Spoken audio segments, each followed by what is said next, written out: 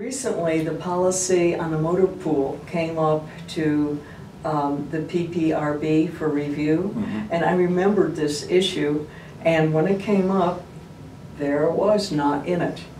And so I brought it up there, and I said, this is a problem. We get complaints, CPOA, related to this, and so they said that they would go, quote, fix it.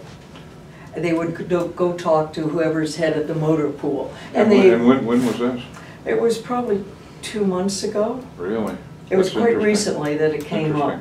Because I have in the record that in May 9th of 2015, Chief Eden sent down a department-wide edict laying out the policies.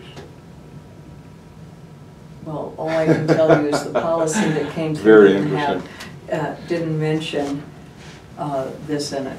And so I brought it up, and they were going to do something about it. And that's one of the things that's really hard for me being on the policy committee, is then it goes somewhere, and you never know when it's going to reemerge.